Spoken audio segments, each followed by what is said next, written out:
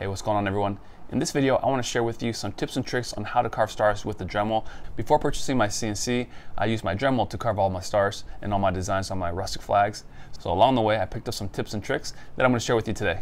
So let's jump right into that. So I just want to quickly share with you the three attachments that I use. I use the 7134 to create the outline of the stars. Once I finish with the 7134, I then move on to the 105, and this is the tool that I use to remove the wood from inside the star, or essentially make the star here. And once I finish off with the 105, I like to smooth out the stars with the 107.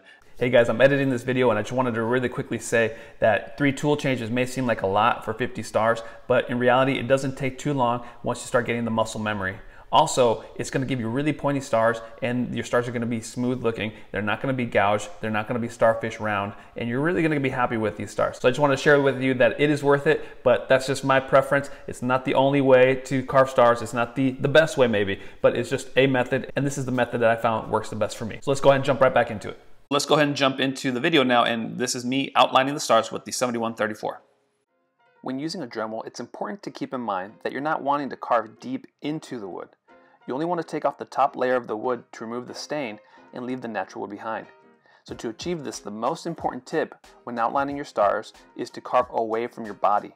When you carve away from your body, you're carving in the direction that the tool spins, thereby reducing, if not completely eliminating, the possibility of gouging the wood.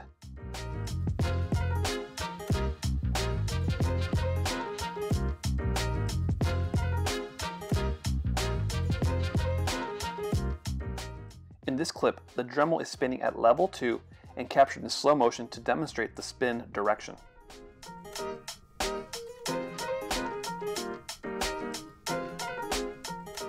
When carving in this direction, you will need to be in control of your tool because it can easily pull away and get away from you, as seen in this clip. In this clip, the Dremel was spinning at max speed and it pulled away from me, carving outside of the star. And so to fix the star, I put some stain in the affected area and then carve within the star outline. Another tip while outlining the stars is, rather than carving the outline as a single continuous line, use multiple lines to create sharp transitions to create the overall shape.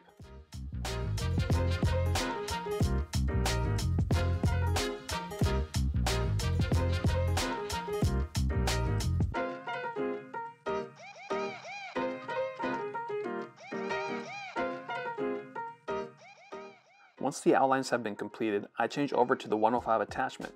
With this attachment, I thicken the outlines since there is now a groove that I can ride, and I can also remove the wood from the center of the stars. Every time I am outlining, I always move in the direction away from my body. When I carve out the center of the stars, I use small back and forth movements, barely grazing the top of the wood. Barely grazing the wood will remove the stain and you won't gouge the wood.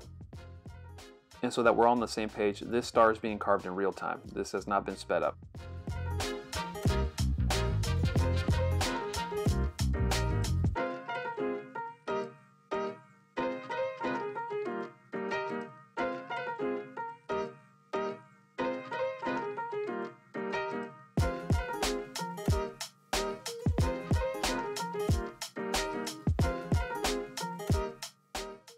Once the stars are completed, you may opt to stop here, but I like to go over them once more with a 107 attachment, and this gives the stars a smoother look.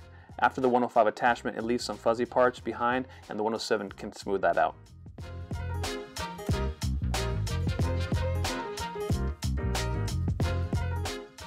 Once I finish smoothing the stars, I lightly torch them to make them match the rest of the torch flag. It balances the overall look, but go light, you don't want to darken them too much. As you can probably tell, I was carving the stars on the American flag Rustic cross. So if you haven't seen that build yet, make sure to click on your screen now, and I'll see you there. Thanks guys.